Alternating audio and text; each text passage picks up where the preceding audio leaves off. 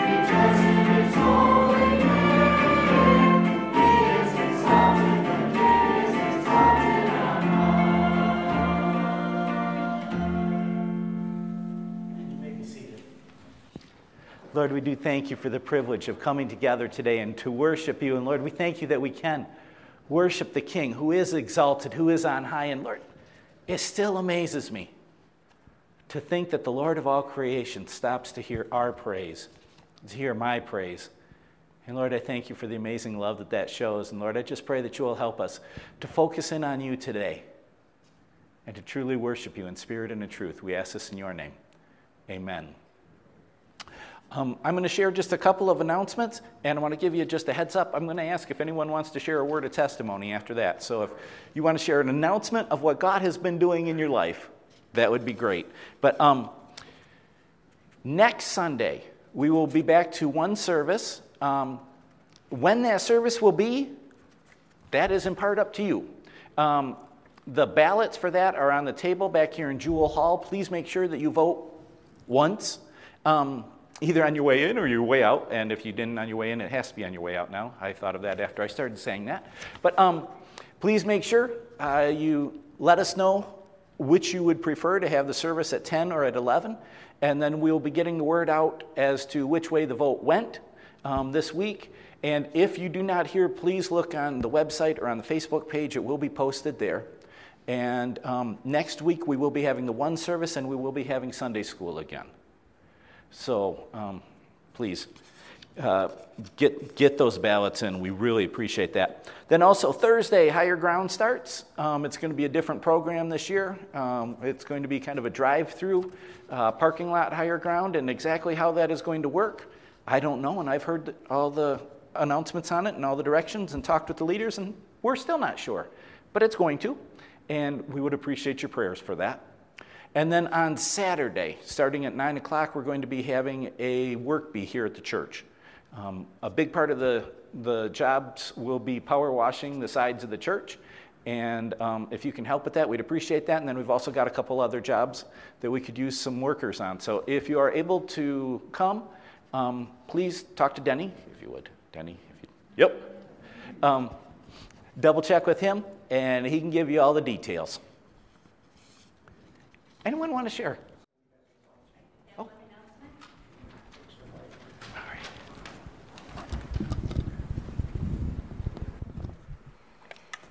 I'm here on behalf of the stewards to say thank you for donating to Life Resources. We have had a really successful donations this time. We've collected 971 diapers, 1,800 diaper wipes, 2 tubs of formula, 4 receiving blankets, a play yard, and a walker.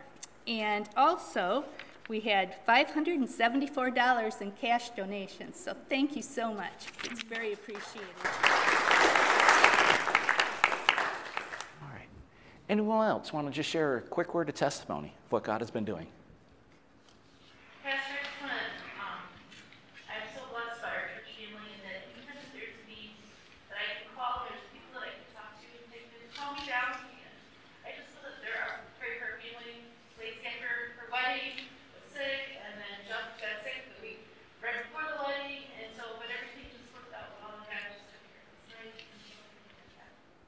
Amen. Amen. All right. Well, let's stand together as we continue to worship our Lord.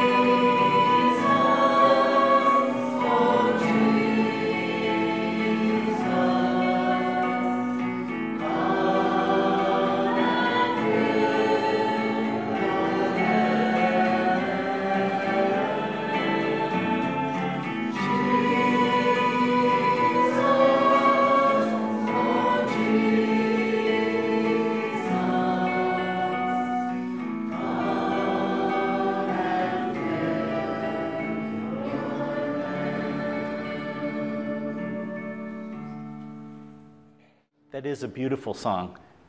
And the thought of Jesus, oh Jesus, come and fill your lambs. That is good. And it's good for us to sing that. It's good for us to think that.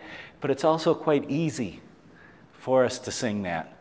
Because we're just saying, Lord, fill this place. But our experience with Jesus needs to be a personal one. And so I'd like us to sing that chorus again. But instead of just singing, come and fill your lambs, what I want us to sing is, come and fill me. And we have to stick an extra little pause in there because the wording doesn't fit. But the thought sure does. And as we sing it, I pray that you will make it a prayer. Jesus, oh Jesus, come and fill me.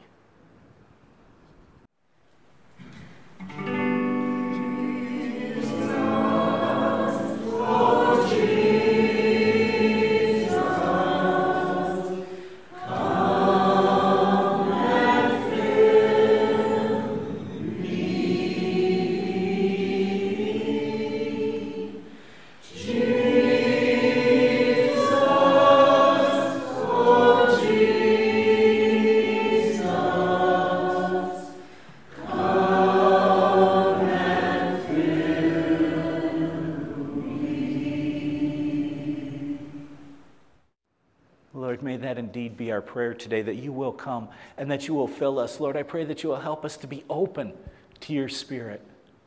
Lord, the Scripture makes it clear your Spirit wants to talk to us. Your Spirit does communicate with us, but we need to be open to that. And so, Lord, I just pray that today you will help us to be open to your Spirit. Lord, that we will accept the word that you have for us and that you will indeed come and fill me. And Lord, that can be a scary thought. Lord, if we give you all, what will you want? What will have to change? But Lord, it's where we find the joy. It's where we find the strength. It's where we find the victory is when we surrender fully to you. So Lord, we do surrender our lives to you. Lord, I pray that you will come and fill me, that you will fill each of us here today. Lord, we do lift up many who are hurting. Lord, we especially lift up Joyce Tripp today as she's back in Butterworth and going to be having a test in the near future. Lord, I just pray that you will be with her, that things will go well. Lord, we just pray that you will touch her body, that you will give her strength. And I pray for her and Rob both, that you will help them to be a witness to the medical staff around them of the difference that your love makes in our lives. And Lord, again, I just pray that you will come and fill us today. We ask this in your name. Amen.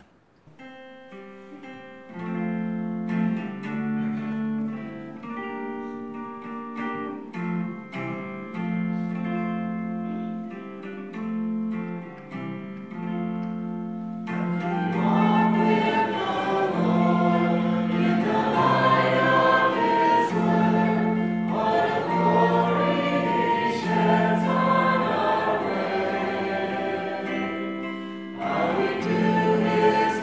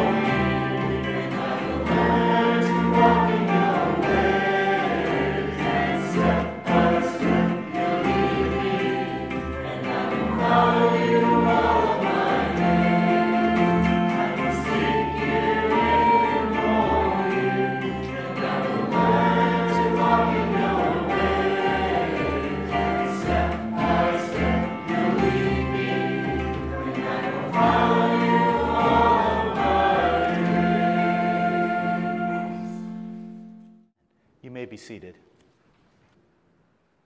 On Wednesday, we did the delivery for the kids, for Kids Jam and for the youth. We took out the stuff. There were a few glitches in the delivery system, but overall it went pretty well, and so I want to thank you for your prayers on that. And I would also very much appreciate if you would continue to pray for us. Coming up on the 21st, we're going to be making the decision on how we're going to minister for the rest of the fall semester. So we really would appreciate your prayers.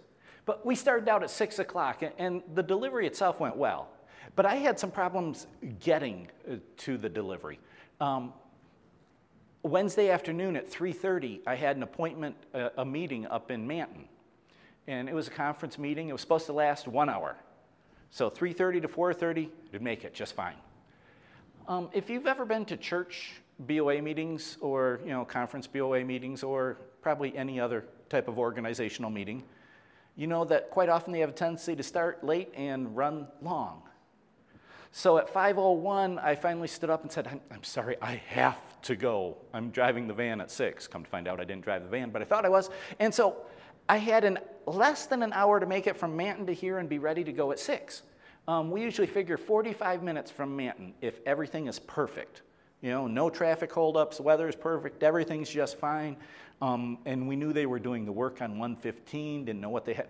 So I was a little concerned and trying to make good time on the roads, And I got down the freeway as quick as I could, got off onto 115 and headed east on 115. And if you're familiar with the road, just a little ways this side of Cadillac, they have the first passing lane. You go up over that little hill, and there's the lake off on the south, and it's so pretty, and quite often the lake is calm, and it's just gorgeous. And I love looking at that lake. I never saw the lake on Wednesday. Because as I came over the hill, what caught my eye was the police officer sitting over on the left side, running radar at my lane. Oh. Now, in that condition, do you think I was happy to see a police officer? No, I wasn't. I will jump ahead in the story. I did not get a ticket. I was over the limit, but well below the cushion. And actually, the guy in front of me was slowly pulling away anyway, and the officer never looked at either one of us. So I was okay. But if you're not actually obeying the law, when you see an enforcer of the law, when you get a reminder of the law, when you see the law, it doesn't make you feel too good. There's usually a quick feeling of guilt, and then, especially in a situation like that, the fear that you are going to receive your just desserts.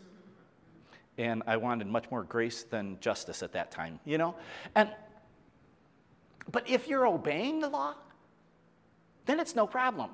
There have been many times I've been very happy to see police officers. When I've been in trouble or something like that, or when they come to help, they are there to protect you. When you're doing what you should, the law is fine, and you're glad to know the law is there. It encourages you, it protects you, it strengthens you. But when you're not doing what you should, the law tends to give guilt. We've been looking in the book of Nehemiah, and the Israelites have been struggling to rebuild the walls of Jerusalem. And I've got good news. In Nehemiah chapter 6, verse 15, Nehemiah reports that they rebuilt the walls. The walls were completed in 52 days. And I know we've been talking about the walls for quite a while. There's some good material in there, so I know I've gone slow through these few chapters. And I've gone slow enough that it actually took us longer to talk about their rebuilding the wall than it actually took them to rebuild the wall. But there's good stuff in there, And they got the walls rebuilt. Yay! And they did have a big celebration, and we'll probably get back to that next week. But what really struck me was what they did just after they completed the walls. About 2 weeks later, they had a Thanksgiving service in Jerusalem. And their Thanksgiving service was actually Thanksgiving service. When we do Thanksgiving, what we tend to do is say, "Dear Lord, thank you for the turkey and mashed potatoes," And we focus on football or deer hunting or getting ready for Black Friday, or something like that. And once we get past the meal, it's like, oh, this is Thanksgiving? Okay. We don't give a whole lot of thanks usually. But when they did their Thanksgiving service, they were actually thanking God for what he had done. They actually wanted to praise, they wanted to worship, they wanted to learn about the Lord. And so, Nehemiah chapter 7, it tells us that Ezra the priest brought the law of Moses before the assembly. And check out the people's response. As he opened the book, the people all stood up. Ezra praised the Lord, the great God, and all the people lifted their hands and they responded, Amen and Amen. And they bowed down and they worshiped the Lord with their faces to the ground. These people wanted to worship God. They wanted to learn more about God. This was a time of celebration for them. They were about to learn about God. They wanted to serve him, but realistically, a lot of them didn't know much about how to serve him. It's hard for us to imagine, but this is long before a printing press ever became available. So books were not available to most people. Everything that was written had to be written out by hand. So books were extremely expensive and they were extremely rare, and the vast majority of people couldn't read anyway. And so, for us, we all have Bibles. Most of us have multiple Bibles. And just in case if you don't, please let me know. We have a bunch in the office that we would be glad to share. We have them. We have God's Word. We can open it any time. They couldn't. For many of them, this would have been one of the few times that they actually heard God's Word shared and explained with them. And so they were excited about hearing this. And they were ready to worship. And verse 8 tells us they read from the law of God, making it clear and giving the meaning so that the people could understand what was being read. So this was just what these guys wanted. They wanted to learn about the Word of God, and they started it with celebration. I mean, Ezra stood up, basically said, in the redneck version, I'm commencing to read now. And they all went, Hallelujah! And, it was just like an old-fashioned church service, and people were starting to shout, and Brother Eubanks was running up and down the center aisle. You had to go to Lake City back in the 1970s for that one. But he was getting blessed, and it was a good service. And so as they started to read, you would think that just kept going and kept building, and the people were back there going, preach it, get it, go get them, preacher, right? No, not even close. The very next verse says, Nehemiah and Ezra said to the people, this day is sacred to the Lord your God. Don't mourn or weep, for all the people had been weeping as they listened to the words of the law. Why? This is exactly what they wanted to hear. They wanted to hear God's word to them. And yet when they heard it, they were weeping. The only reason I can think of it does not look from the context that it was tears of joy. These were tears of sadness. I think they realized how much they had messed up and how little they had actually been doing God's will. When they actually learned what the law was, they went, oh man, we messed up. And they felt the guilt, they felt the conviction, they felt the sadness because they knew they had failed God, and they started to weep. And that's actually a good thing. When we realize that we have failed someone, when we realize that we have hurt someone, that should bother us. It should make us sad. I was looking on Yahoo News this week, and they had a report on there about a tennis player. I can't remember the name of the player or anything. I'm assuming it's in the big match that they had, but the headline was how this tennis player hit an official with a ball and was heavily penalized for it and all that sort of thing. And, the player had a tantrum on the court and hurt an official, and I'm thinking, oh man, what a jerk. And then they showed the video, and they showed right in on the guy's face. And what happened, he got frustrated playing, and I don't know what caused it, but he was frustrated, and he just kind of went, bam, and smashed the ball that way. And he didn't look where he smashed it. And he proceeded to hit one of the officials in the throat with the ball. Now, she was okay, but she didn't know that right away. And so there was some coughing and gagging and wheezing and, that sort of thing, and everybody gathered around, you okay, you okay? And she, but what struck me was the guy's face. You could see it, he was just frustrated. What? Bam. And then the way his face changed when he saw what was happening. His eyes got as big as saucers, and he kind of, and he even got his hand out there trying to stop the ball, no. Way too late once you hit it, but he was trying. As soon as he realized what he had done, there was instant sorrow, there was instant regret, there was instant guilt. He didn't want to do that. He felt bad about it. And we should. If we hurt somebody, we're supposed to feel bad about that. When we go against God's will, when we hurt God, that should hurt us too. And God actually helps us with that.